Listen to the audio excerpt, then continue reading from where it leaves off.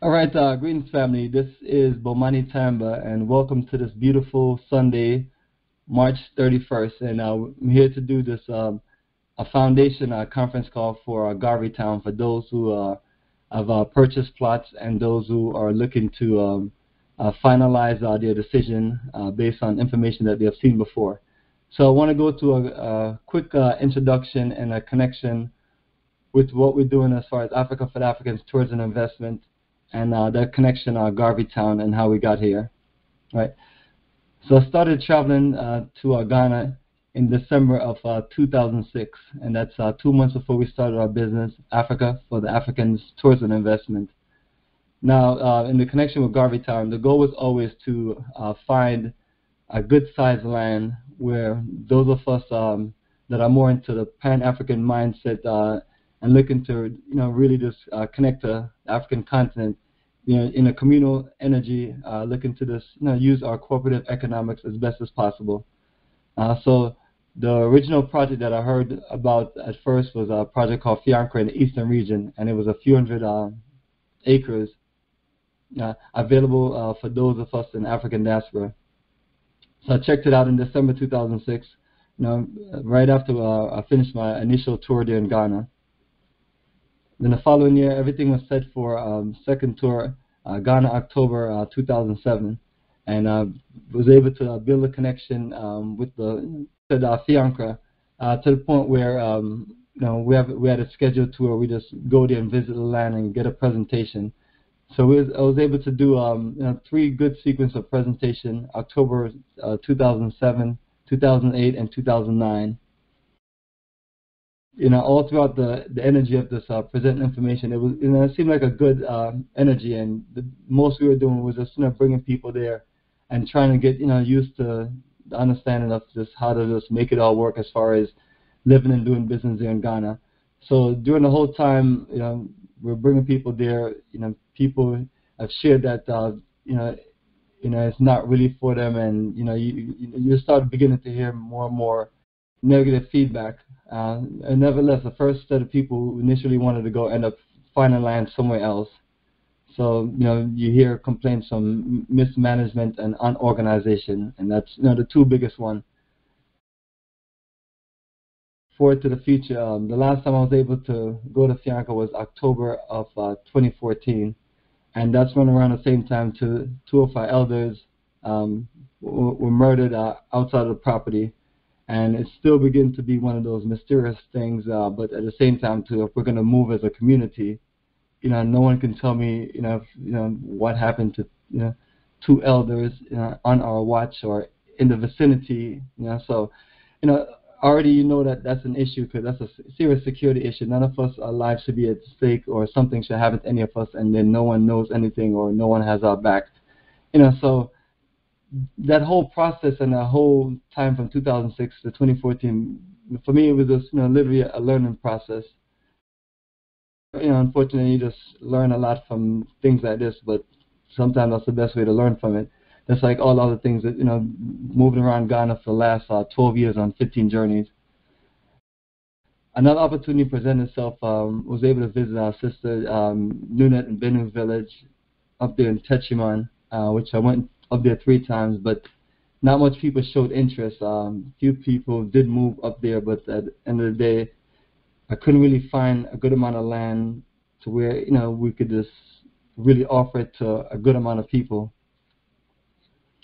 So forward to May of last year, we went down to Senior Barracu after the end of the journey, and begin to this look back at the central region, based on the first time I started going to Ghana in 2006.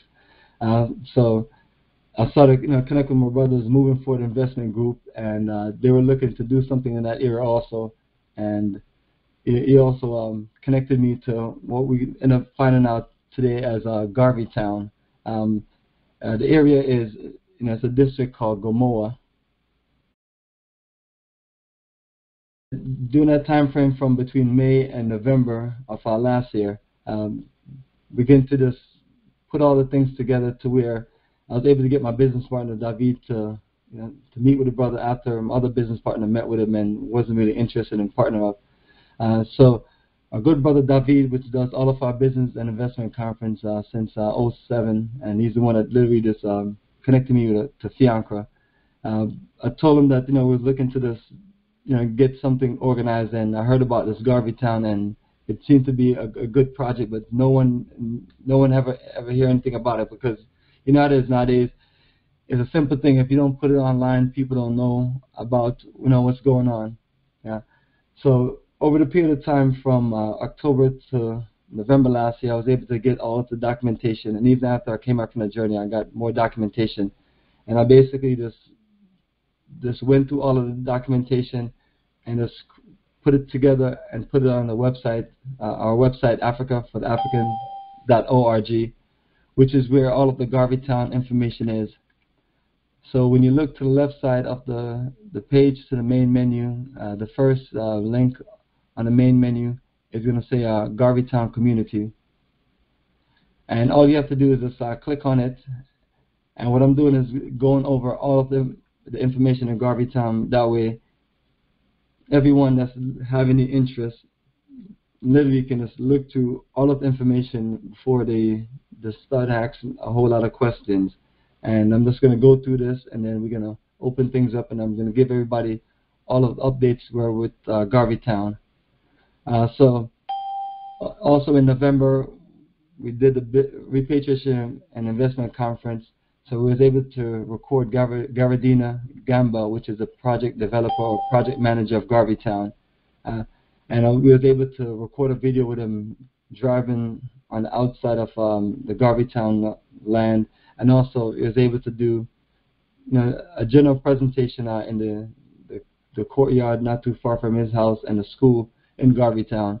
So those are just a base of documentation that you're building little by little. That way people have information that they can process.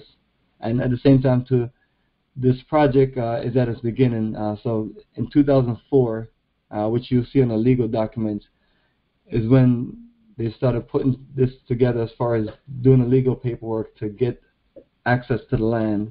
And I know it's 15 years later. Not much has been done, but I'm going to fill you in with all of the things,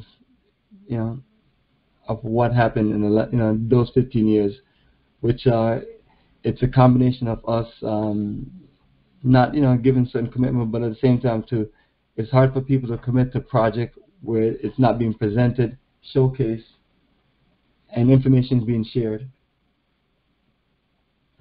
All right, so while you're on the website, africaforafricans.org, and you click on the Garvey Town link, the first link you're going to see is Overview of Garvey Town. And now the first and the second link is where you'll find both site maps. And the site maps, the latest one is the one that's labeled. And so beyond just the overview, which I'm not going to read too much into all of this, is just basically talking about Garvey Town is a 300-acre proposed community in Gomoa, Ezekwa, and that's in the central region. So if you're leaving Accra, it's about an hour and a half, 2 hours in the direction of Cape Coast, and if you're leaving from Cape Coast, Elmina is the same. So you're looking at about right there in the middle of Cape Coast and Accra. And then also Garvey Town is about 2 miles from the main road and about 7 miles from the coast. So roughly about a 15-minute drive to some of the closest beaches, Winneba, Bojo Beach, Coco Bite, or 15 to 20 minutes. And also on the overview, it gives you a link and a GPS coordinates and a GPS link. For those who are looking to show up at the property, make sure that you have all this information down and just have access to it before you get there. But you can literally navigate and look at it and just get a general idea of the location of the community. And it's an exact coordinates because we took photos at the location with our phones, and then we just used the coordinates on the phone. So that's how we came up with that. But overall, it's just giving you just a quick overview, saying that Garvey Town is is a community that offers just many different flexible options for those of us who are looking to repatriate, build business, live in, and connect during Ghana. So it's this basic information. But and what you're going to see, each of the links is, try not to fill too much information on each of them. And so the next one is the site map and location. And so this one offers the same site map and the same as far as direction and location. So I'll just make sure I have it on both of those.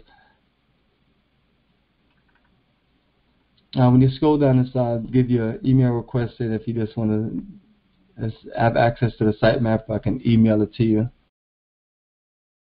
And further down, you see different variation of the numbering of the site map, and it's just to give you just a clear view of the flow of the sequence of how the community is labeled.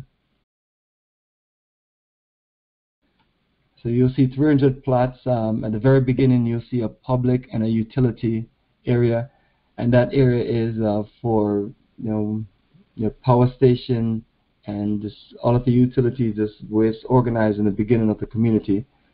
Further over is a civic and culture area. Now, civic and culture represent a general culture center where you have space for big meetings. Also, when you build the fire department, medical center, and things of that nature, security posts, all of that is right there. Then across from it is a commercial district. So as far as factories, restaurants, stores, shops, all of that is in a mix of that. And the plot layout is not laid out just like the community itself. So we're working on just giving clarity of how we can all put our resources together and build more of like a strip area, or make plots a reasonable size to where people can put the resources together and combine the building.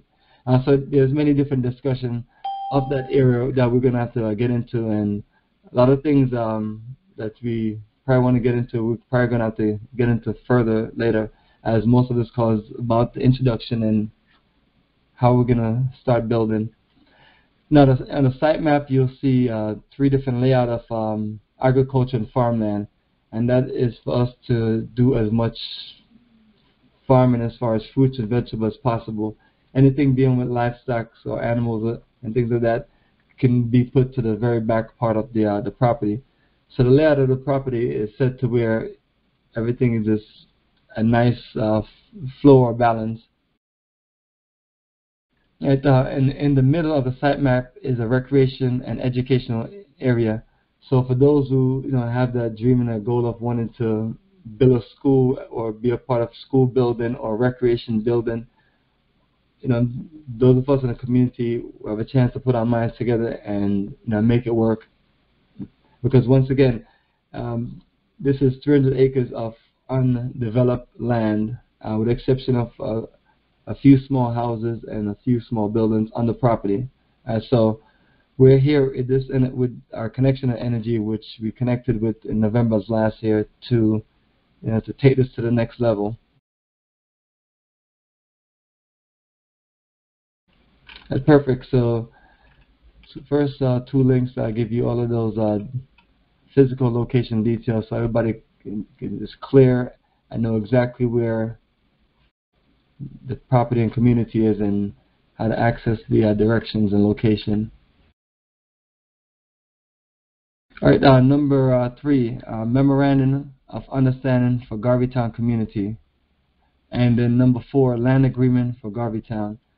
So these are the legal documents. So for those who may have any questions with that, or for those who haven't read it, just read through it, and if you're not clear on certain things, you can just jot some questions down. But that just basically just shows the connection between the Garvey Town Company and the family that the land actually belongs to, and it shows the amount that is paid on the land yearly, which is $5,500. And once we're there settled in the community, if we break that up by 200 to 300 residents, you're looking at about $20 per person per year. And same situation as when it comes to land tax. Once the community is developed, tax people come around, and you're looking at about $30 to $50 per year for taxes. So annual fee for the land is about that price, $20-$30, and annual tax is about $30-$50. And as far as utility and things like that, those are things that that work out. And I can just get into that right now since we talk about the public and civic area, public utilities. As far as internet, during in Ghana, everything operates basically off towers, so that's your phone and your internet connectivity. So, example, use a company like MTN, you're probably looking at anywhere from $30 to $50 a month for your phone, and then $30 to $50 a month for your internet. So once we get Garadina from Garvey Town to finish the letter and send to the telecom company, they're going to be able to put a tower in that community area, because that area reception is very bad. So certain things like that is going to enhance Wi-Fi and phone communication. So it's that area is where the development is getting to, because once you leave from Accra and you go into Cape Coast, the development is going, and then the same thing Cape Coast to Accra is going. So the Gomorrah district is right there in the middle. So you give it a few years, and these things would be a lot more efficient. I've literally seen that whole strip develop in the last 12 years, and I remember the rest of the area further towards Cape Coast and also further towards Accra was, even the roads wasn't as developed. So that's what you're looking at, family, a developing nation, Ghana, and these developing opportunities. And also there are estates that's already developed for those who don't want to go through the drama of doing all of this. This is just giving us a chance to do different, unique, sustainable homes, versus certain communities, they literally just tell you, this is it. This is a brick and mortar community if you're going to build anything. And then others just offer that to you in very tight lots. This gives us a chance to have big lots, a little bit more space, and get more into nature.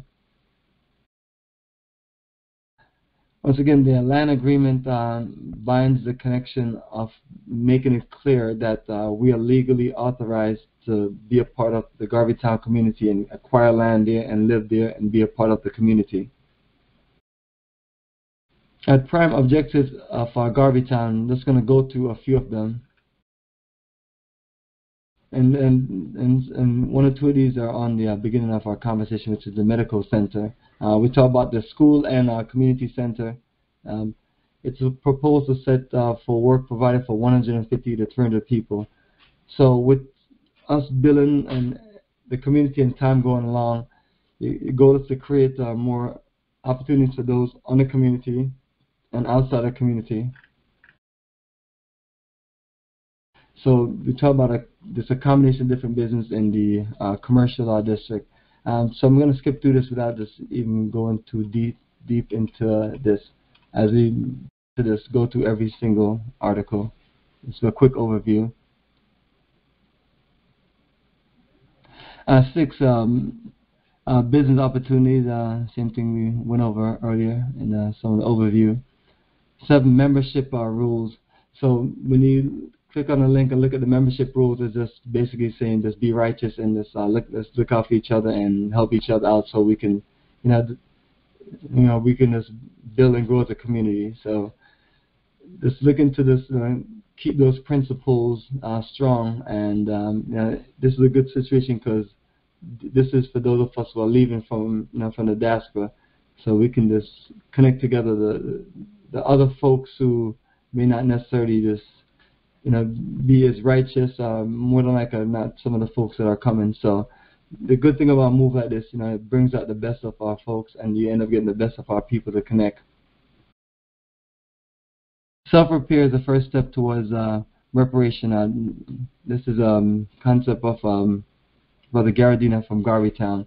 It is talking about take advantage of the opportunities that we as a people have and use it for our benefit, and that's our best method of reparations. All right, pictures and videos. And go through pictures and videos real quick.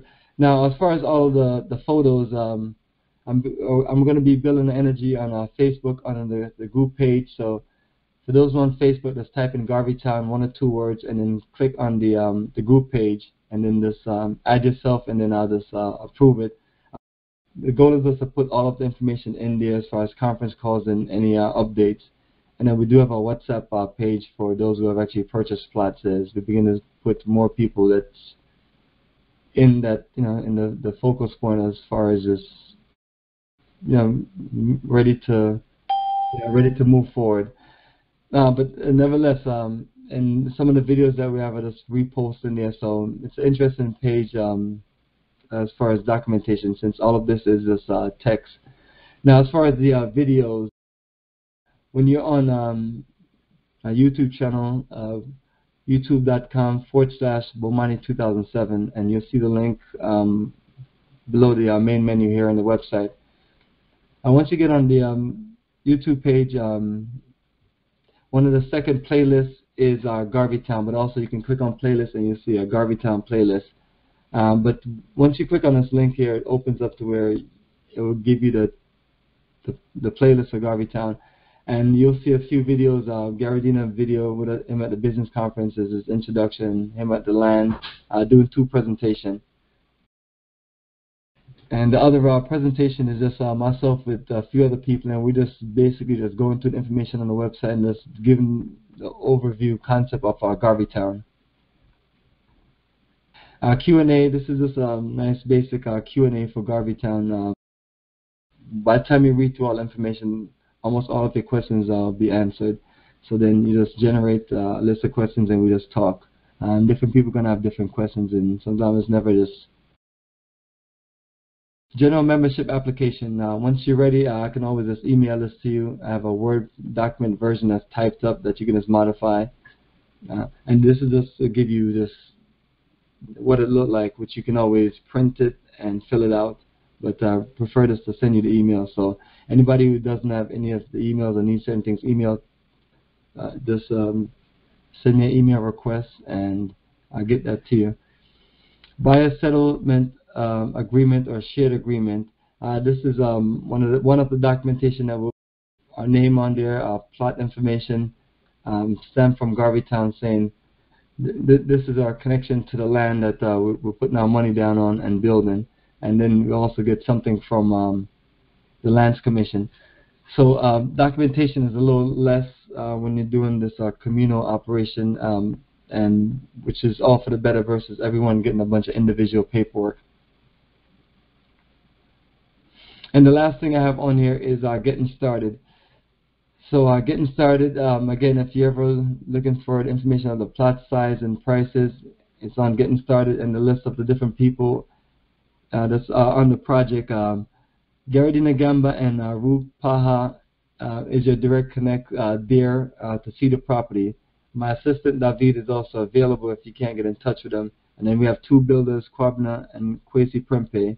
And then I have my younger brother Sean and cousin Yannick just helping with some administration work as I just begin to get them going so they can help with more of the stuff when we get there to Garvey Town. So this is just I set up to be able to just get things going and get things clear up from the beginning. So what I'm going to do is I'm going to go to the conference call newsletter that was sent to everyone. And anyone, if you're ever looking for any of the newsletter, all you have to do is look to the left side of the website, and you'll be able to click on the mailing list, and it gives you access to all of the previous newsletters. And in this case, one of the last newsletter is the Garvey Town conference call. So the conference call topics that we're going to get into is individual building plans, assistant with building plans, and volunteer for specific projects. And we're going to talk more about the medical center and the school and community center, and as far as what we can do. All right, so I have a few people that was there with me in Ghana and was able to get plots of land, and they're going to also be here to share some information. We have Takisha and Jonathan. So what I'm going to do first, I'm going to buzz in Yakisha, and she's going to share some information as far as building plans and the techniques that she's connected with. and she's going to talk about migrating culture, and she's going to introduce what he does for those who are not familiar with him. All right, so Yakisha, I'm going to unmute you. All right, greetings, Yakisha. Can you hear me? All right, greetings. How are you doing? I'm doing great. How's everybody doing? All right, perfect. You and I was talking about the conference call and everything, and my goal was just to do a quick overview, so hopefully everybody was able to stick with us, and we probably won't be going into those introductions much anymore. We'll probably just get right to the point. So what I wanted you to share with everyone is just introduce them to the concept of migrating culture. My brother Brandon building methods and so on, and you can share, by having us navigate to the website where you talk and tell us where everything is at. All right. Greetings, family, neighbors. This is Yakisha. Brother Brandon Rogers is currently right now, he is from Florida, but he is residing in Ghana. And the name of his organization is migratingculture.org. That's his website. And some of you may have heard of the domes or the earth bag homes. You may have heard of some of those, or you may have seen the video of native born who went to a gentleman's house who had a home built out of the earth bags. Now, I have spoken to Brendan a few times regarding what information we need, if we can get pricing, quotes, what have you. And if you're on your computer, you can go to www.migratingculture.org.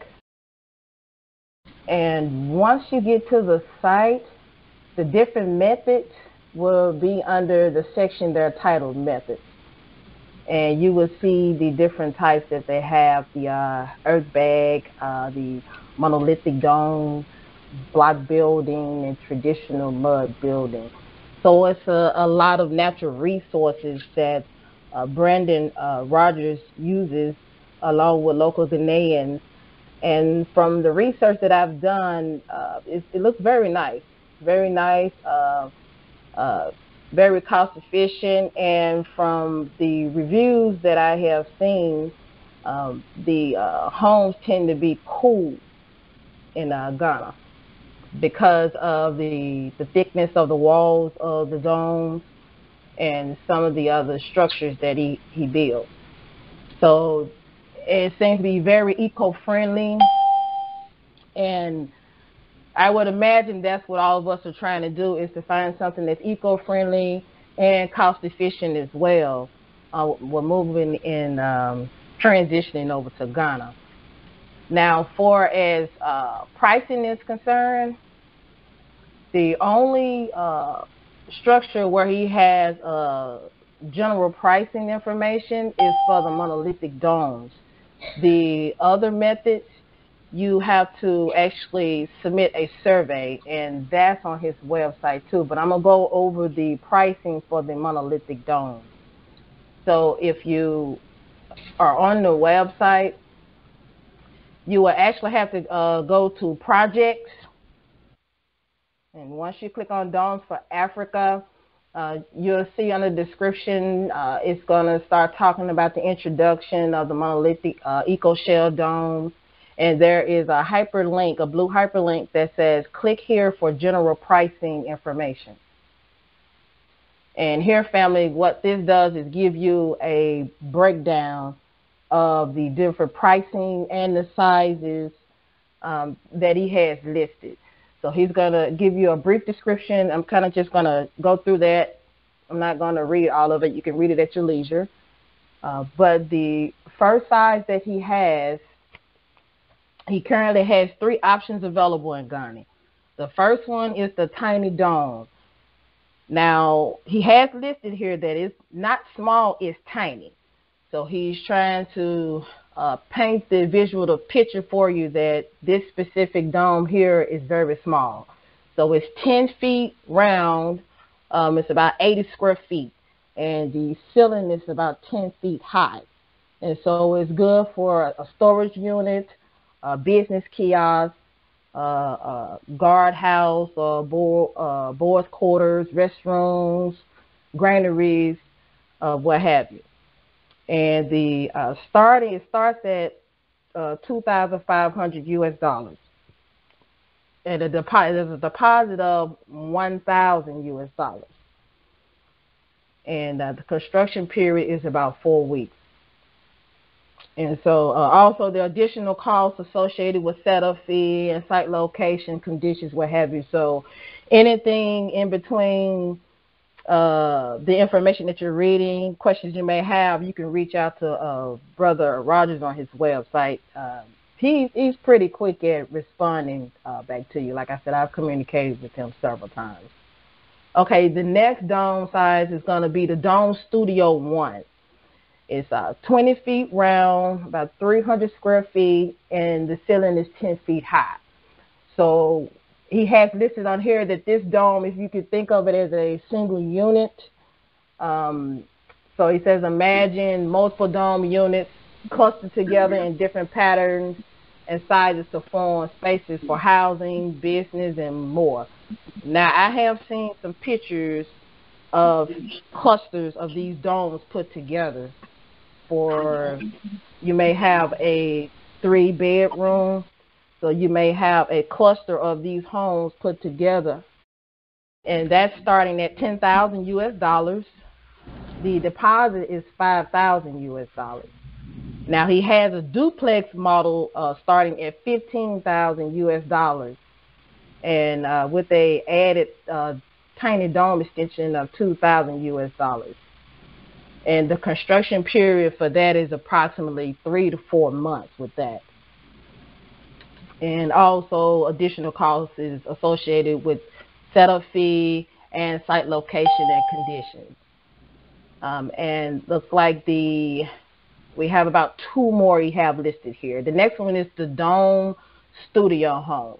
So it's 30 feet round, which is around 700 square feet. And the ceiling is 20 feet high this time. And so this is compared to a 1-bedroom apartment. Again, you can also imagine this being clustered together to make different bedrooms, or if you want to have an office setting or what have you, think of it in that instance. Now, the Dome Studio Home starting at $20,000 US with a deposit of $10,000 US. And the construction period is approximately 4 to 6 months with this one. And the last final dome he has listed is the Big Dome, which is 40 feet round with is about 1,250 square feet. And that's sort of kind of actually the size of my apartment, which was a 2-bedroom apartment with a bar and a living room. So this is actually a humongous dome right here. And he has listed here is wonderful space, can be used for 2 to 3 bedroom home, or as a classroom, workshop space. And it's starting at $30,000 US. With a deposit of $15,000 US, and the construction period is approximately 6 months. And the main requirements that he showed listed here is ownership of land in Ghana, and of course your available project funds. So this is a brief rundown description of what's listed on Brandon Rogers' website. And I have seen a video clip that he showed of a library he has done. And I believe I saw it on his Facebook page. He has a Facebook page if you want to reach out to him. You can put in Brandon Rogers, his name, and look it up. And you might be able to see the video there. But it was a library that he created of a dome. And he also put solar panels in there as well, and showed the children, you know, laughing and joking. So it was very nice. So reach out to Brother Brandon Rogers. he will communicate back to you via email. Even if you wanted to become his friend on Facebook, send him a message. He will communicate via there, and he will communicate. Now, I haven't tried to call him, but I know through email and Facebook Messenger, he will communicate and contact. Now, for as obtaining a quote for whatever method or technique you would like, there is a survey. Basically, he's going to ask you a lot of questions that any builder would ask you for, as your plot size. He may ask you when you think you're going to move, what's your budget, those type of questions. So I've looked at the survey. It's very long. It's a very long survey, but it's necessary for your project. And that's pretty much it on Brandon Rogers.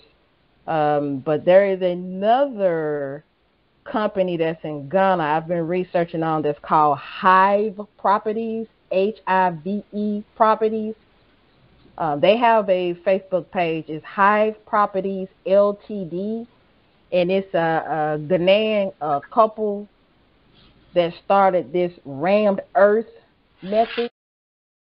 And I've seen Europeans, they use it over here in different places. They're even using the dome method that Brandon Rogers. So they're trying to use all of our methods in the motherland, because it is eco-friendly, it is efficient, and it's reasonable.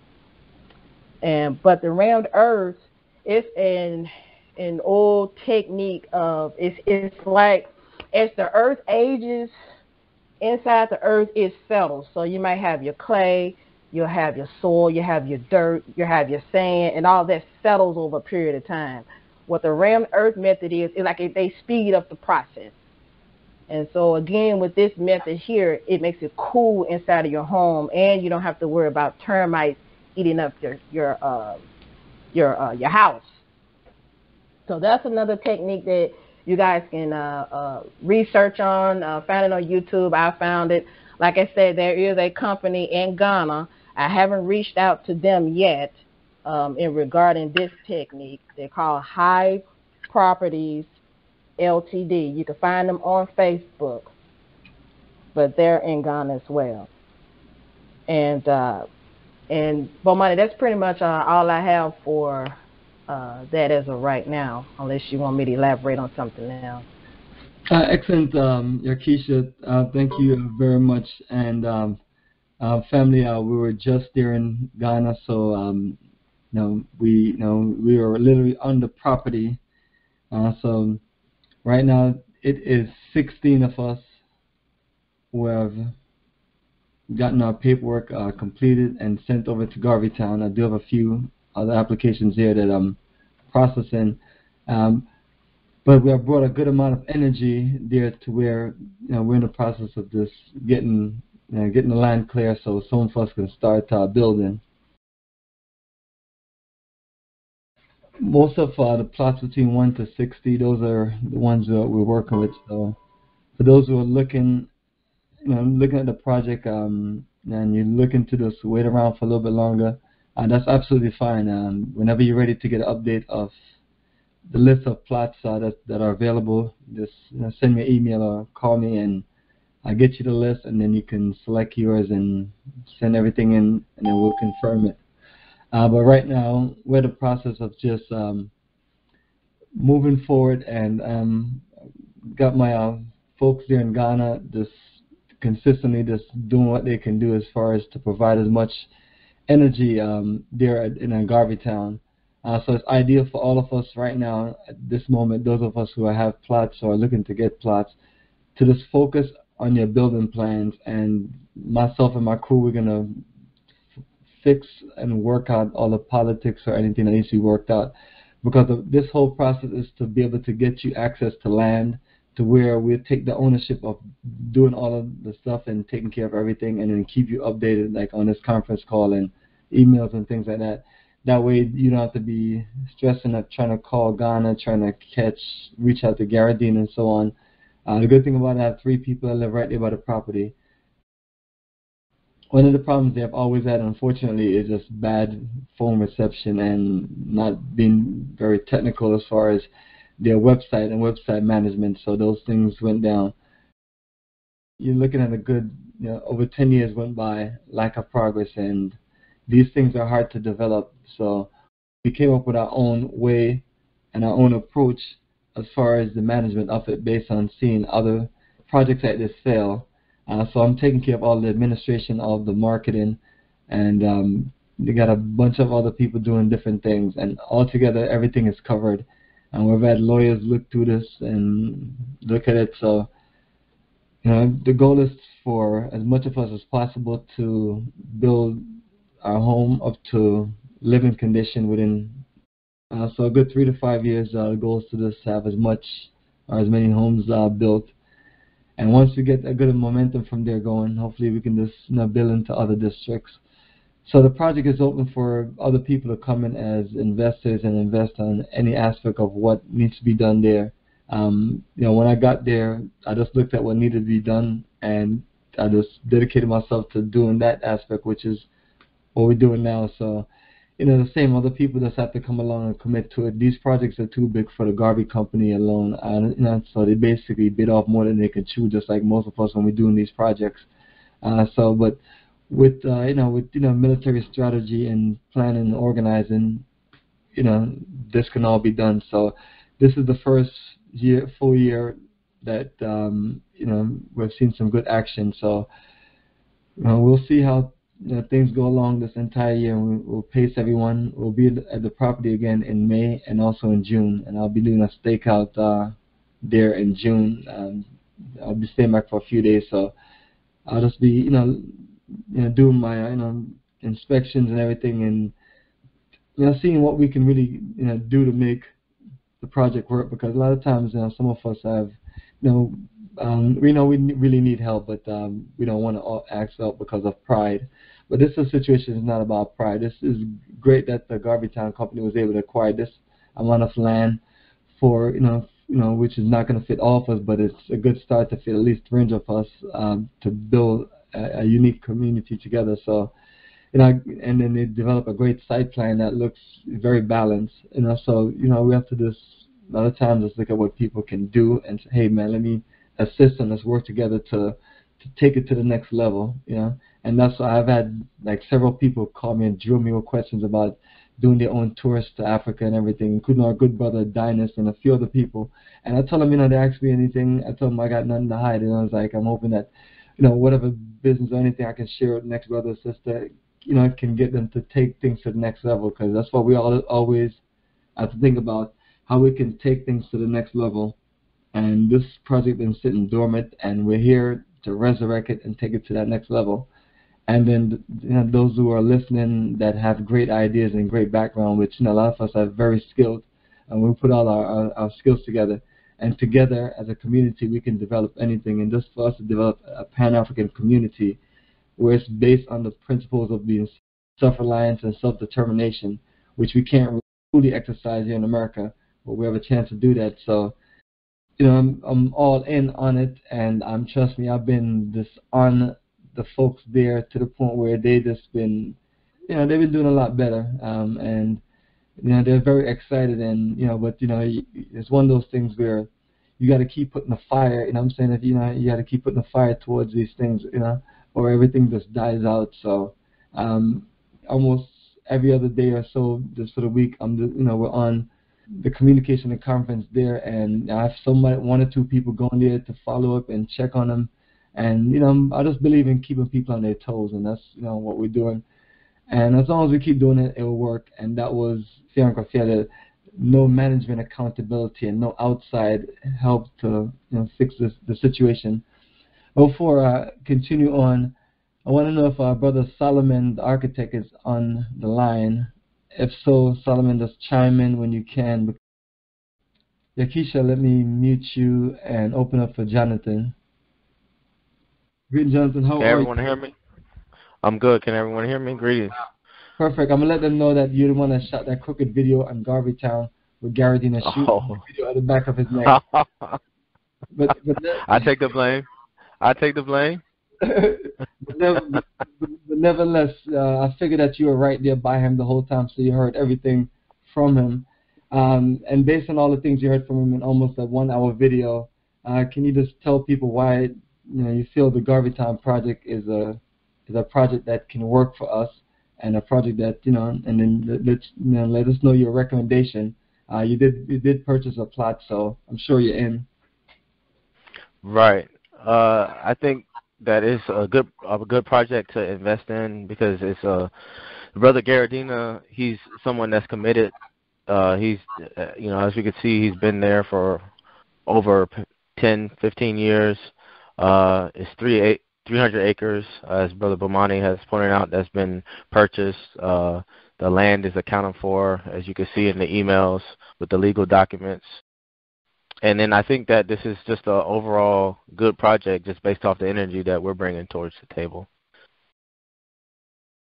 When you look at how we have the tours going on, and it seems like we'll have people coming in from every tour group that would buy additional plots, and that energy and momentum will keep going. I really gravitate towards it because of the Pan-African movement that was already established in Ghana, and we've already got the ball rolling there. So I think this is a good shot at what we're doing. Brother Bomani has gone through the ups and downs of dealing with different projects in Ghana, and I think we should just kind of stick with this and have our focus as a collective. And yeah, that's pretty much it. So that's really about all I had to say. Sure. Thank you for sharing that, and thanks for your commitment to the project. You and I talked about nation building many times, and I always talk about that it's best for us to use our cooperative economic energy and build a community. Like right now, we see a lot of us scramble around Ghana, and we're hearing about people saying this being broken in and that being broken in. All of us can't live in a community like this, just like some of us have to live in a community like this. But it's a good example to show people how when you bond together, some of the simple, basic issues that you have in society is not a problem. But none of us have ever really been able to really live truly communal in a society where it's a group of folks more in a Pan-African mindset, and for nation building and for us truly working together. So this really gives us a chance to do that, but at the same time to give us a chance to really show people how we can put our resources together. Because I've been there in Ghana the last 12 years, and I've seen many people come and go, and I've seen an influx of people there, but there's no union, there's no strength to represent. Even if something happened to one of us, you have lack of support. You can always run and cry to the American embassy and say that if something complain and tell them that things going bad, especially if you tell them that Ghanaians are robbing you and things like that, and you miss America, they'll put you back on a plane quick and send you there and get you scheduled to go into get you scheduled to go into a homeless shelter or something like that, which I've seen happen a few times. And that's not the situation we want for our folks who are trying to repatriate. If things go bad for them, at least they can come and work with us. This could be something very special, and really putting the energy into the project. And that's one thing I know about this project is like, you have to dedicate your life to it, or if people don't see you dedicated to it, they're not going to jump too much. And so we're basically providing guidance and guidelines to them, including my brother David, who has been bridging the gap between us and our connection there.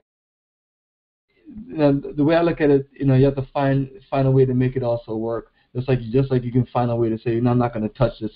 This is too much drama. But when I look at every single thing else that I've had access to, where we as a people can connect and build a community, this is basically as good as it gets. The brother have rules and at least some good initiatives and things in place. Most people, you can't get them even draw a site map on a piece of paper or write few words, about what the project is. Let me just add something in there too for the family. Like the three main things that I'm seeing and that I'm getting from this entire project of Garvey Town is that, one, the development opportunities. You have all of these different, whether it's business opportunities, whether it's an opportunity to come in and build a school, your own residential setting and layout, or what have you. Is the development opportunities is one thing. Then you have the momentum, like I said earlier, the momentum from for the African tours. I think really that's really what's the basis of getting this thing pushed off the ground. We know we're in a time period now where we're not playing any more games, and that more and more of us across the diaspora, not just in Black America, want to leave and want to build something for our future. So you have that, and then we have the solidarity. The solidarity came from me being on that tour. I left basically with the impression that everyone there was my family. I don't know if people realize that, but I'm family for life with everybody from that tour. So that really changed the game. A lot of times people, they may look at the tours like they were just a tour, but it was more than that. And so I think that's really the difference with this project now and maybe past projects, is that those tours served as a purpose, as a stepping stone to building that actual community before there was a community there. And now we're ready to lay down the bricks and mortar, so to speak, or as we would say with the earthstone. But yeah, you have development opportunities, the momentum, and then the solidarity. And I think that's why this project is going to succeed. I know it's going to succeed. We're going to all come together, and there's going to be more and more people that are added on, or the right people that are added on to making this succeed. Yeah, perfect, John. Thanks for sharing. And the good thing about it, yourself and Yakisha was right there in the property with us. Yeah. I do have another brother. I think I was talking to him about. His name's Solomon. Solomon, unmute yourself and speak. Solomon is and he's gonna introduce himself. He's an architect that we've been talking for a while, and he's gonna be connecting with us and to get a feel of the project and seeing where he can assist us. All right, Brother Solomon, *6 to unmute yourself. Just introduce your full name and this general introduction, and just share what you have to share with us tonight. Sure. My name is Solomon Atta. I am actually Ghanaian, 100%. I moved here to the States when I was a kid, way back in '96. I've been here ever since. I got my master's in 2010 in architecture, and I recently realized that my time as a professional is probably better spent back home in Ghana than in the U.S. because America doesn't need any more architects, but I think Ghana can use a few more. That said, I wanted to quickly make a comment on Hive properties. I've been in contact with them based on some other projects that I've been trying to do. They changed their name to Hive Earth. It's all one word, HIVEEARTH. I think they dissolved the previous company and they call it Hive Earth now, and they do specialize in rammed earth buildings. And from what I know about them, I know they charge for pricing and all of that. I think last I checked with them, they said $400 for a quote. I've had my other gentleman that I've been working with. He's also an architect licensed, I think, both here and in Ghana. His name is Sam. I'm working with him on some projects to try to bring affordable housing to Ghana using alternative construction materials. And I think he said they charge him, or they said to charge him $300 for a quote. So I'm not really sure what it is, but yes, they do specialize in rammed earth, and they're actually getting very, very good at it. Regarding Garvey Town, I've been speaking with Bomani. I contacted him because I wanted to get involved to see how I can help with the planning in really a couple different areas. I'm not sure if any of you are aware of all the estate projects that is going on across Ghana. A lot of them, unfortunately, do not take a very innovative approach to problem solving. And I'll give you an example. One of the largest is called Apollonia City. And Apollonia City is literally an entire city that is being planned. They've been building it for about 7 years now. And if you go to Apollonia City and you buy a house, what you get is basically a house where you're paying electricity through ECG, that is the company that provides power in Ghana. And you also have a water a poly tank for your water storage up on your house, which is basically how everybody gets water in Ghana. Well, the issue there is if you have the chance to build an entirely new community or city, you would think that you can sort of solve these problems in a more novel way. For example, water. You can build in a water filtration system as part of your utilities portion of your development and filter all the water that you're getting to that community through that process and then push it back out to the community so that everyone in the community has clean water, clean drinking water, and they don't have to deal with the other problem that, the majority of this country have to deal with. Also, you can build large water reservoirs that the entire community can share, as opposed to, sort of putting a tank on every home.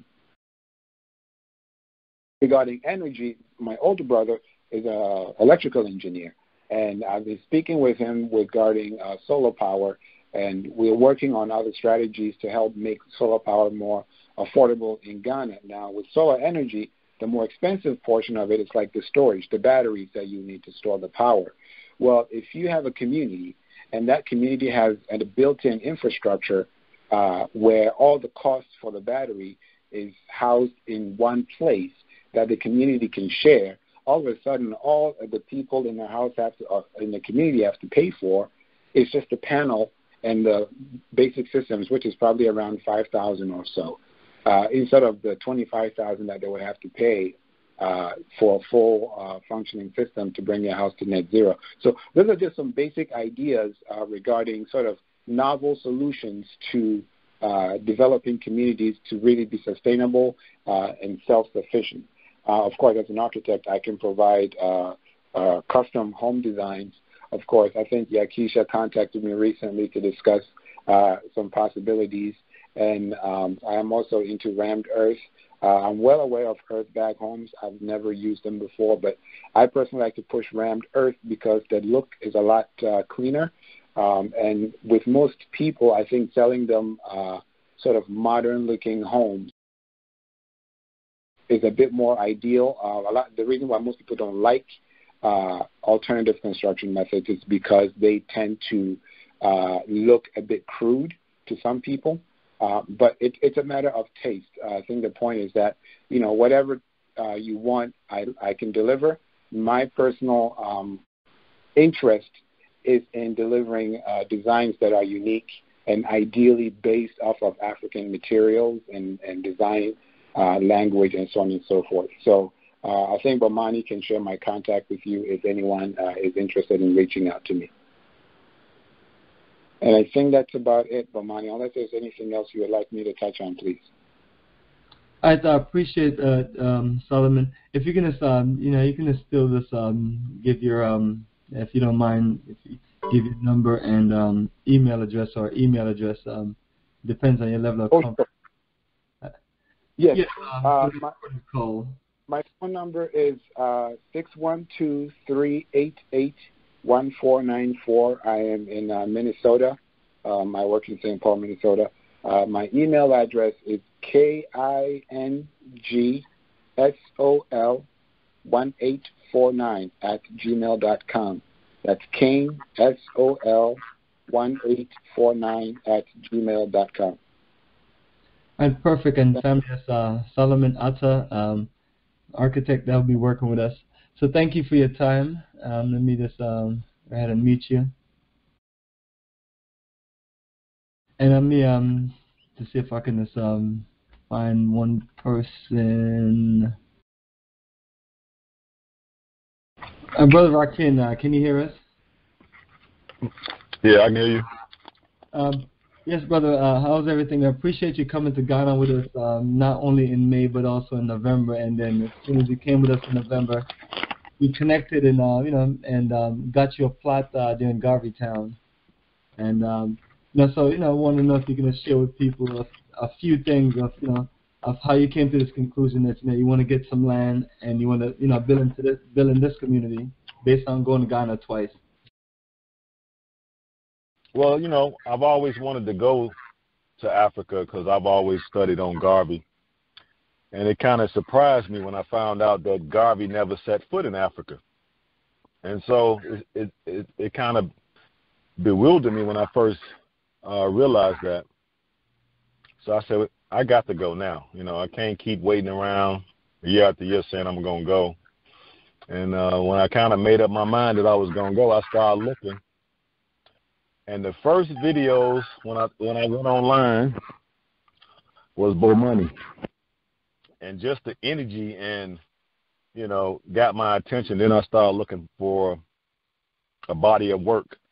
And nobody works harder than Bomani when it comes to this social media. So I was binging on a lot of the videos. And when I called him, I was almost certain I couldn't make the May trip due to the fact that I only had maybe, I think, 4 or 5 weeks before the trip was getting ready to go on the trip. But when I called him, he's like, yeah, I got one spot left. So I made it happen. And as far as buying land, I figured it would probably be reasonable, but I had no idea on how I would get anything like that done. It crossed my mind that if I did go to Africa, I would want to, get land and become, I don't know why I want to be a farmer, but I figured I like to eat, so I need to be able to grow my own food. And here they're busy poisoning us through the food and water, so it only makes sense to, have aspirations to become a farmer. You want to be able to eat clean, you want to be able to drink clean water, and you want to be able to raise healthy children, because if you can't raise healthy children, then how are you going to have a Pan-African movement when all your people are sick and dying? So I want to be able to do something about that. So buying there makes sense because, I'm buying things here in the States, but you're basically confined to the black community. And if you try to move outside of that, the prices are hella ridiculous. We're talking $200,000, $300,000, $400,000, $500,000 for properties that if you come to my neighborhood is worth $50,000. So the prices are super inflated. So when you look and compare the prices, what you can get something done in Ghana, it just makes sense. I figure I got maybe 15 more years to work. So I don't want to retire here. I want to retire there. But in the meantime, we got a lot of work ahead of us. So I'm making preparations to have extra money. I'm starting new businesses to have extra income just so I can use for this project and a few other projects there. And maybe I could just start kind of retiring early, kind of like a phased retirement, like over the next 5 years, make a big push. And then after that, start kind of breaking my hours down, because I probably do about 70 hours a week now. I could probably start breaking it down to 50, then 40, then 30, and then maybe do 8 months here and then 4 months over there until I'm ready to, start working for these devils and get off the plantation. Well, perfect, man. And the good thing about it is you're right on the same block where I'm at and everything, so, we got you. But thanks, brother Rakin, because we're going to definitely have people who are going to be, working the access of the resources in America. And I'm always telling our folks, if you're on the plantation working of hours like that, let's make sure we put some of it, off for nation building. So, right there in Garvey Town, we'll be there to, assist people with their investments. What I want to do, family, before we close the call or before we open up for some questions, since we haven't opened up for questions, let me see if one of my good brothers is here on the line. Greetings, Brother William Bomani here. Can you hear me? Yes, I hear you. Greetings. Yeah, I want to make sure that you're okay to talk on a live call. I got you muted and you're live. I want to appreciate you from joining the call and everything. I'm trying to share with people some of the people that are part of our community, which is a good amount of people from the last year our journeys. You heard us talking about security and everything, man. You're a man with some great background and some great skills, and we definitely would love to have your energy on the property. Oh yeah, I basically spent most of my life doing security, either working in management or in the military. I was in the military. I spent that's majority of 30 years doing that and running my own company. So the thing with it is basically it's just like anything. You have to assess all of your environment, what's around you. You look to see you got, and I see you got a good bunch of ex-military guys that will be part of the community. That's an asset. Because when you're going into any foreign country, you got to basically you know the environment, what you're dealing with, because you guys have traveled there like at least about 12 times, and that's interesting because once you have that experience, you can't beat that. Knowing like I think I was online. I saw that one guy, native born, said he was a victim of some type of robbery. And a lot of times, a lot of people just, I think having a community is an asset because, you're able to watch each other's backs. You're able to, so if like I do business and I travel quite frequently. So if you leave your home and you have people, like I can remember I was talking to my wife years ago. I remember when, living in a community for about, I think I was a teenager, but you could leave your door open. And the reason you could do that was because at that time, everybody in the community knew each other. It was a predominantly black community that I lived in, but everybody pretty much looked out. We didn't have any problem with, kids playing late, staying up late because everybody looked out for one another. But you know what? I guess years and years of constant different people. I think this is what they do in the Matrix. They're always constantly getting reinforcements, like they bring in all these different people in, and that is to basically weaken our base, which is within our community. We had the businesses on lock. We had pretty much everything. We had our whole communities on lock. But you know what? I think when you have a community and you have good people in that community, that's your strength. Is everybody knows everybody. Yeah, absolutely. And I just appreciate the things that you and I have talked about over the period of time, and then.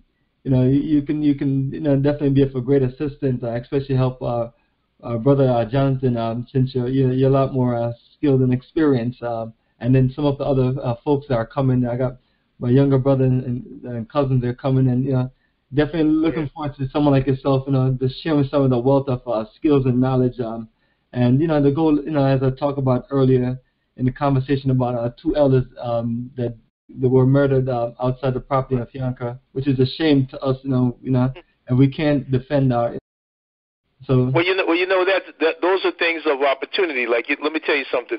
Well, my assessment of that situation is like, look, people look for your weaknesses, they look for your strengths, and when people see that there's no men in the community, not that a lot of our sisters are not, some of them are capable, but the thing of it is, when you see a community full of, people that maybe say you got like a lot of elderly people, you don't have any. You need your young soldiers. That's why I always, I try to keep my sons around with me, and I train them. And you know what?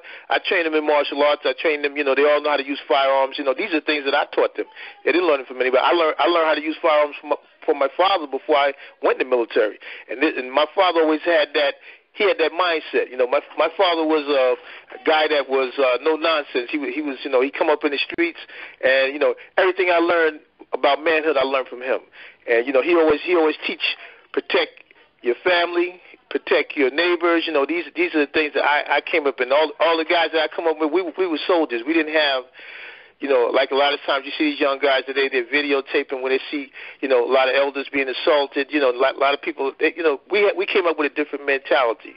And our mentality was zero tolerance. If you come around our community doing that, you're going to pay. You're going to pay dearly. And that's just how it was. But, I mean, the generation is changing. But I think we had to go back to the old ways. We had to go back to the old ways of looking out for the elderly, looking out for the women, protecting, the most vulnerable, our children, those things. That's our commodities. That's our future. So when you don't protect that, you really nothing as an individual. I think as a man, you really nothing if you don't know how to do those things.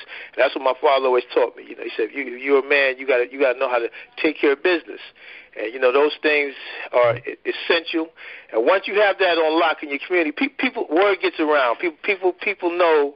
Like I know, I used to do travel in business, and I mean, I met a lot of guys, and a lot of these guys, their communities, you can't come in and you like the Russian guys, you can't infiltrate the community. The Italians, you can't come in there with that because there's zero tolerance with that, and they don't play with you. And, you know, one thing is I've learned by, you know, being amongst those people in business, is that's how you got to do. You have to basically have your community. You know who's coming in. You know who's going out. You have control access, and once you do that, you're not going to have anything. Like you see those those sisters that were murdered. They didn't follow rules of engagement, and they didn't have, you know, they didn't have protection. You know, had they had certain, you know, things in place, that would have never took place. It would have never happened. Absolutely, Brother William, and appreciate you very much, man. You're always a great wealth on military intelligence, security, and surveillance. And right. You know, and I'm working on making sure Garvey finished these paperwork so we can get you on board and everything. So, right. You know, as we need, you know, more warriors like yourself, that way, because I'm telling our elders that, you know, because people hear about that situation in Fianca and they make us look weak, you know, when we can't do, you know. So I tell them that, you know, we already been working on that, and you know, I got my brother Jonathan, yourself, and a few others. You know, we're going to make sure that everything is all good. Of course, because you know what, when you come in with your elders, they want to leave and they want to be able to be in peace. They want to be able to, you know, they want to go to sleep at night. You know what? And for me, you know, everything I've done it for other people. And they weren't my people, but I was paid. You know, I was paid well to do a job. But the basic thing is, it never happened in none of these communities where I work because, you know, we had a zero tolerance thing, and you know what? That's the thing. That's the only thing you have to do. You have to let people know that you're out there, and you know what? You're watching over your people, you're watching over your community, and you're not going to have that. You know, that's something that only happens when you leave a breach, you leave something open. Then your whoever the people are is watching you. When they see that, they're gonna exploit that. But once you don't leave that, and once you pretty much keep your community, and you have people around you that have the same attitude, you're not gonna have that. That's only gonna happen when you leave those things unchecked. Once you keep them, pretty much you have a security detail. You have people that's with you that have that background, and then you know they pretty much are conscious of certain things, and they know what to watch out for. It's like, okay, I live in all major cities like New York and you know these areas, and when you're in these areas, man, it's nothing that you really you haven't seen. When you go to Ghana, you have to learn what the local environment's about. Once you learn, like I've done a lot of research on it, and I heard that they have a lot of petty crime. I do a lot of research on it. I read their newspaper almost every day, and I see that they do have some political things going on. But when you have your community, that's another good thing about having a community is that you pretty much interact with people around you, but at the same time, that gives you a tactical advantage because you know who lives. Your people are amongst you, and you know what? Y'all are able to look out for one another. So that's an asset. That's an asset. As to going in as being a stranger, going and living amongst other people, you're going to have to, meet and make friends because you know what? Those are your neighbors. Those are the ones going to look out for you when you leave, and those are the things that's most important. Is that you're moving in and you have brothers and sisters from the diaspora that you can look out for one another. Absolutely, brother, and I appreciate you sharing everything, and we're definitely going to connect and talk some more. I'm going to mute you and then open things up for questions as we begin to close on the conference call. All right, so family, for those who have any questions on anything that we've talked about, press *6 to unmute yourself. Give us your name, where you're calling from, and your questions.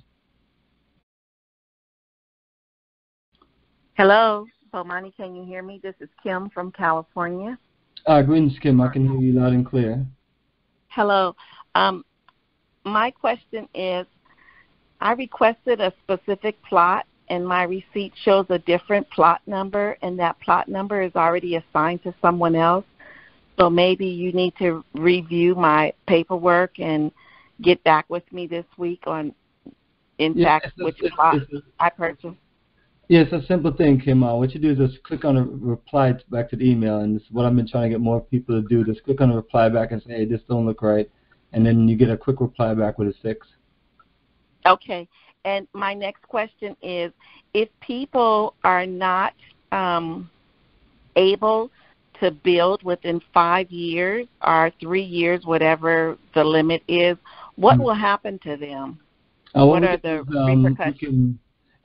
If you're open to someone else taking that plot and you getting another plot, we can just move you towards another part of the development. Oh, so that's for people who are not able to build within the time frame? Yes, exactly. Absolutely. I could. And the reason I'm asking the question about if people are not, I'm ready to build today, but I'm just wondering what's going to happen to the individuals that purchase a plot, and what if they can't purchase? What if they can't purchase a home within the time span? What's going to happen to them and their plot? Yeah, and that's what I was saying too. We just have to. It's all about communication. So all we're doing is just communicating. If someone say, hey, well, I'm open to moving over here, and I can build a few years later. And then if someone say, hey, I can build right here, right now. All right, so I got your receipt changeover for 35, which you noted on there. So thanks for the heads up on that.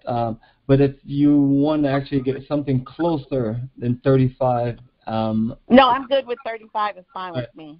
All right. So the goal right now is from 1 to 60. And definitely the first set is to get as many people filled up as possible to build it. You may never get just like 20 people all together building at one time in the block. You may have 10 people. And I think that's not bad because at least, you have some level of energy because as you can see, everything is being built from the ground up. Right. Since you're ready, do you have any building plans or anything you want to share? Oh, I'm looking at several container type homes. I like the container homes. That's perfect. But listening to the architect, now I'm going to investigate the type of homes he was speaking about, the rammed earth. I like those as well. Yeah, perfect. And also, I do have an email I'm going to share with you. It is just a list of 50 different container homes. I'm not sure if I sent in an email that you may have gotten, but it gives you a nice sort of floor plan and things like that. So, it's just always good to, even if you look at a few different floor plans and process it, since we have a little bit of time, and that's the main thing I'm looking to get a lot of people to do, is to look at, the different methods. That way, maybe in a few months from now, when everything is all set and ready, we can just get some estimates. Okay, so what is the time frame that we're looking at when we will be able to start building? Yes, and I just confirmed that with Garvey. You're looking at 90 days and everything is all finished and clear. So as far as yourself, we can just look at it at the beginning of this month, next month. So for yourself around July. And I'll be there in June, so I'll be putting the pressure on folks to step it up. So, once you get to the point where you have a few building plans, you can share it with me, and I'll, if you have an architect already or if you have someone that's a builder already, then, let us know. But the goal is for me to find someone that's going to take care of your building and get it done as you need it. And we just basically manage it to make sure that everything is being done as the way you need it. Okay, and my last question is, his name is Garvey. When is he gonna provide? He's an architect as well. When is he gonna provide the types of houses that he's able to build? All right, cool. So we did have a meeting earlier today, and I had a list of 16 things, and that was one of them. That since people have seen the video with him saying that they build certain things. Right. People need to see the floor plans and need to get some prices and things like that. So I'm trying to encourage everyone to put these documentation together because the people that have interest, that's what they want to see, like yourself. So all of these things are like in consistent conversation, and I understand that they can only do a few things at a time, but trying to get people, but we still have to stay on top of it. So I would say in the next few months, we should have a more in place to be able to do that, because I also did the same request with several other people. Yakisha did talk about the floor plans and the prices. So as you can see, the Brandon Rogers Migrating the Culture does have at least some information as far as that. So we just have to just keep on encouraging others to do it. The style of how things are done in Ghana is just a lot different from you and I in the States are used to. Sometimes money is exchanged and people just do a verbal agreement that they're going to do something, and that doesn't work for any of us. Oh, I know. That doesn't work for any of us on this call, because that's how you get drama. I'm well aware with how things are done in Ghana. Okay, that was my final question. Thank you very much. Thank you for all you're doing for us. I appreciate you, Kim. So I'll correct that, and then I'll send you an update on that, and then you and I will also connect this week on your building plans. Okay. All righty. Thank you. All right, perfect. All right, so family, the line is open for questions, and also for questions for any of the other people that spoke earlier. Hey, Bomani, this is John from Atlanta. Can you hear me? Greetings, John. Good to hear from you. How you been? I'm good, bro. How about yourself? All right, man. Putting this thing in place, man, to make it as sweet as possible. It's sounding good. It's sounding good. I'm trying to get some folks on board with me as well. Yes, perfect. My question is, can you provide us a listing of builders, just the websites and their links in one email, so we can just look through them all? Brother, I swear I wish I could hit that magic button to get it, but that's I'm trying my best to get every single people in our spectrum to even put together a thing, but it should be simple, and so I'm just basically telling people just give me some time. If I keep on pressuring certain people, they will come up with certain things. But as I was saying earlier, things are done a little bit different. So I will look at some other folks other than as you can see, Brandon, his website has some prices and things, but it's going to take me a little bit. So I would say, give me a good month. I should have something nice together where it's just one email, like other emails, and you can just look at it. So okay. I'll work on it and keep you and everybody else posted. Yeah. Second question is, will there be any specs requirements on the building or structure throughout the community, or is it a free for all based on what you want to have built? Yeah, based on it's a free environment to build. What we're doing is encouraging as much sustainability as possible, and that's also including with us as encouraging people to plant as much flowers and plants and as much as possible. You can just imagine the type of environment that you live in if you just have that it's just nice and fresh air versus your New York City sewer air.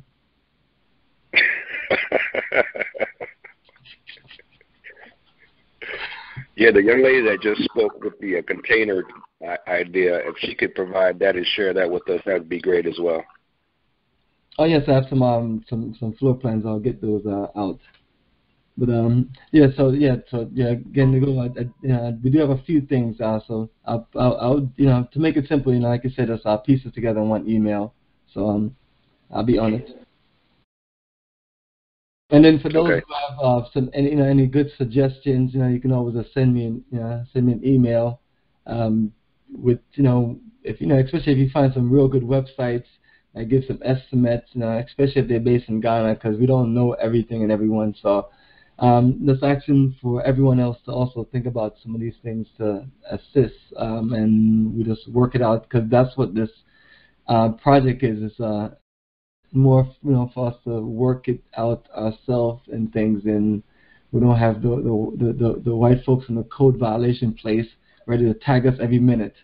There are codes in the country, but we won't be violating them based on what we're building. Hi, Bomani. This is Judy. Can you hear me? Yes. Greetings.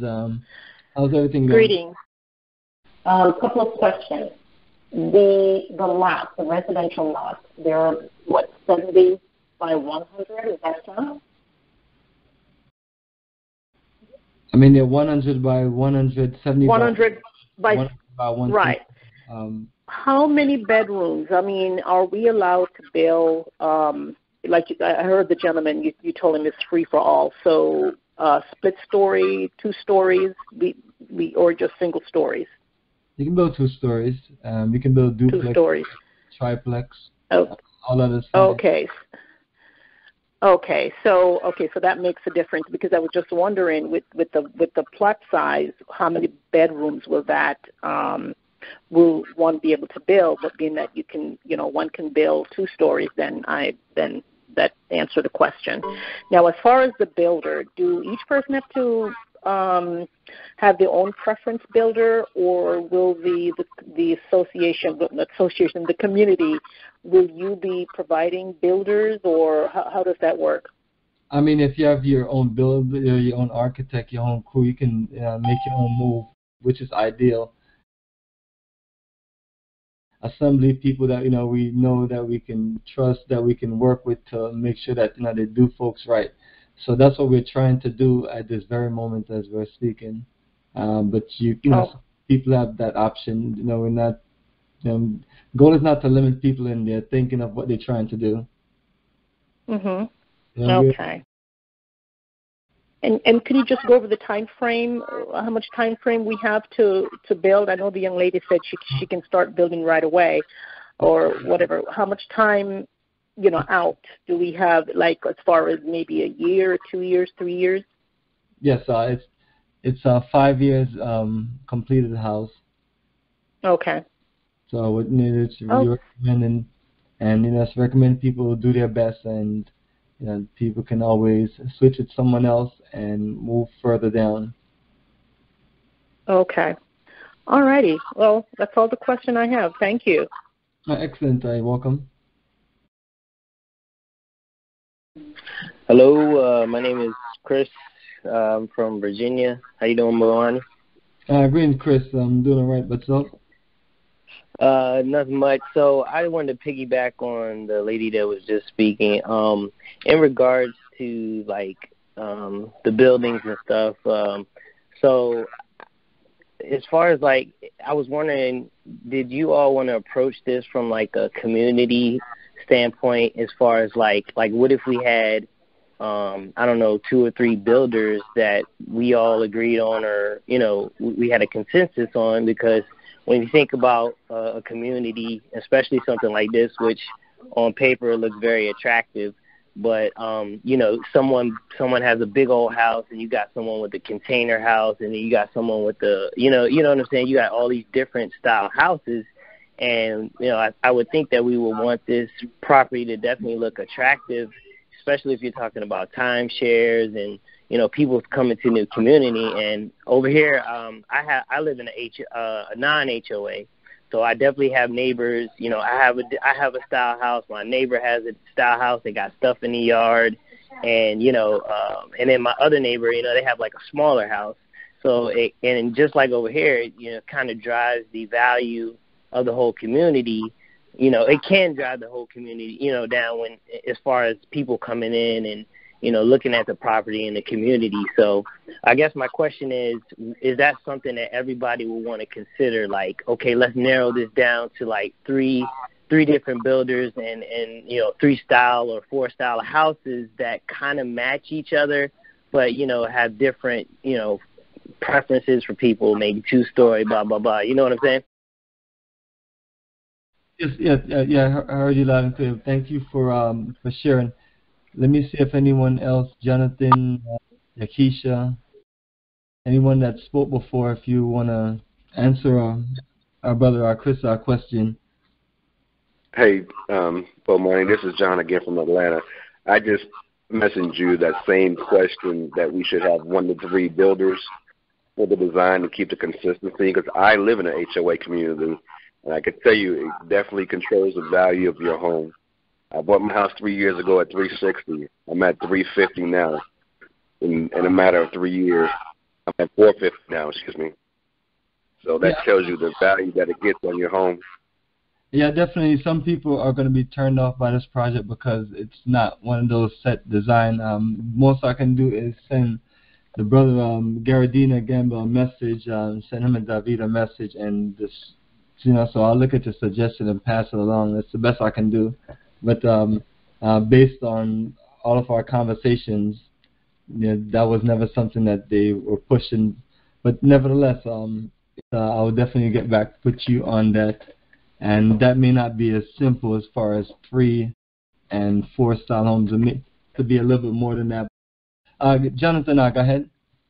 Yes, I guess I'll just chime in on what was just suggested. Typically, if you're in a situation where you have different styles of builders and different homes, one thing we could do, if that's the case where we know that it's going to drive the property values possibly down, we could put in place development standards. So you could have a certain area of our 300-acre site where you have these builders over here and then the other builders over there. So it could be a sort of some type of a consistency. And as the brother said, it won't look less attractive.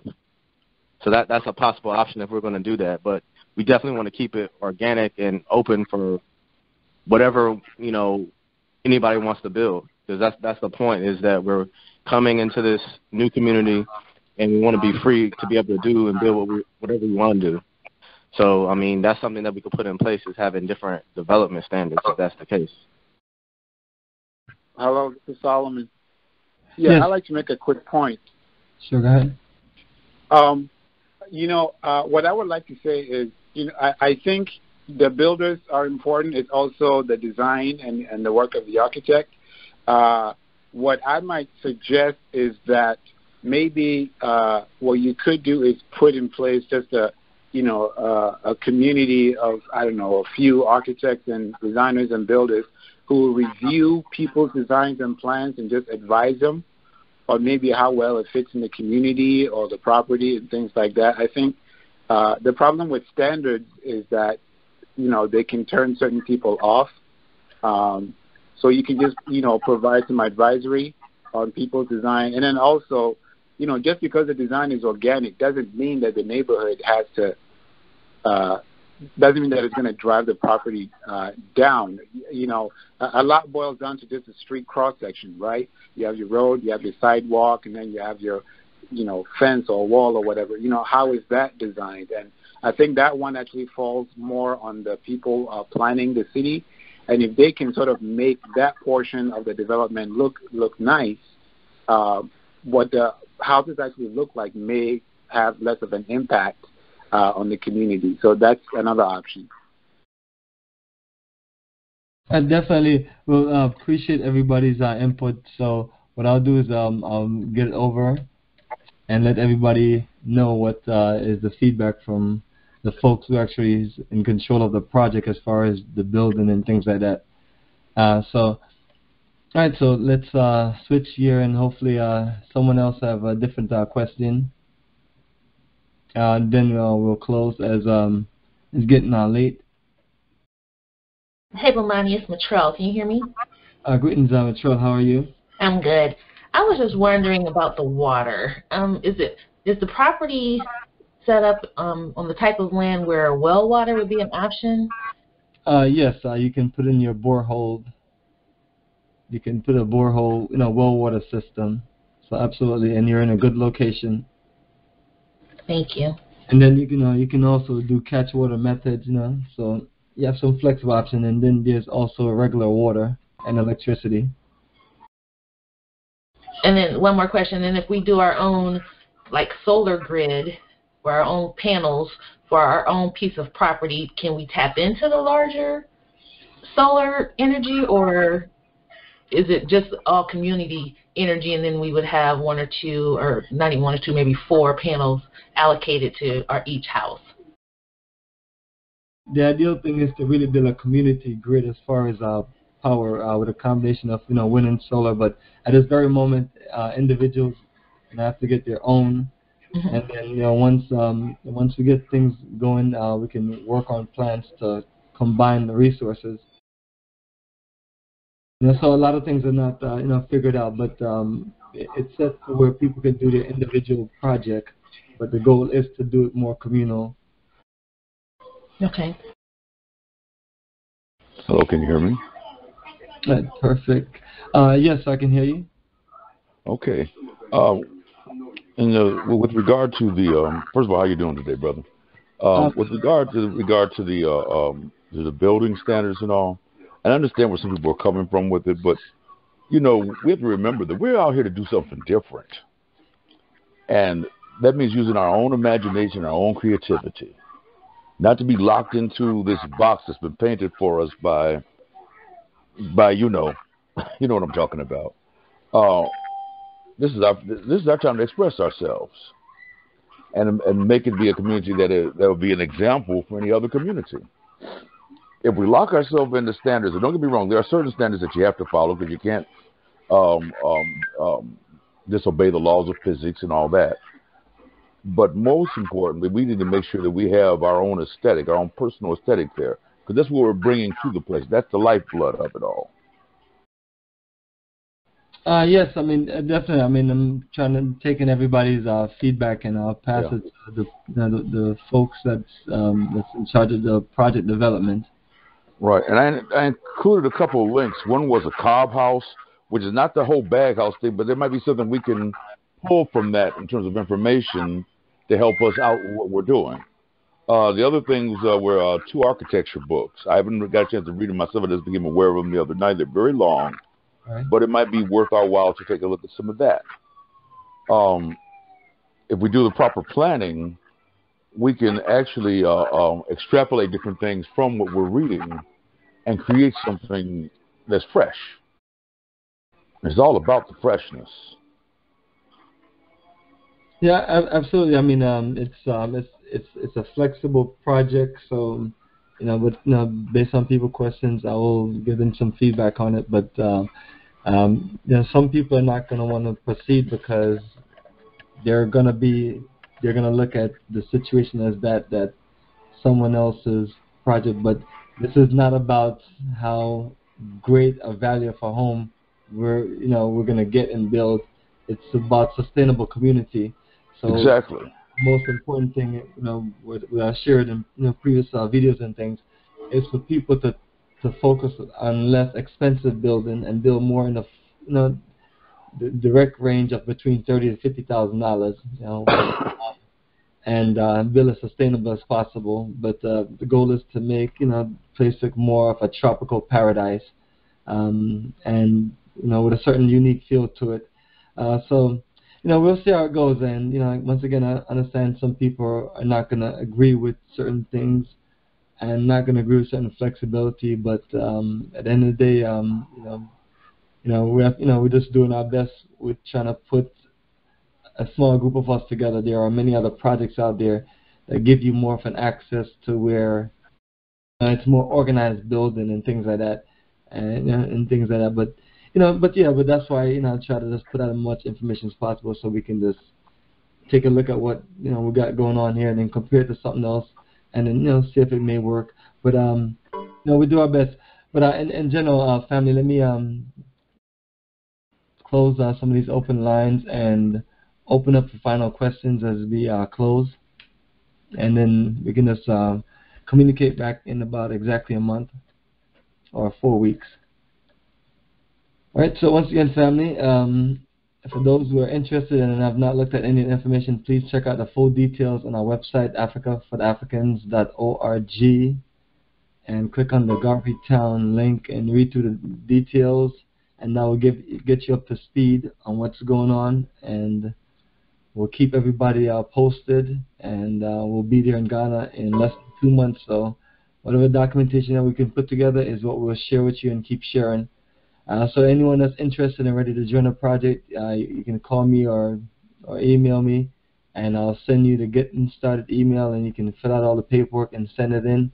And when things are clear, you send in the cash, and we get things started on your project for Garvey Town. So once again, family, this is Bomani Tyamba.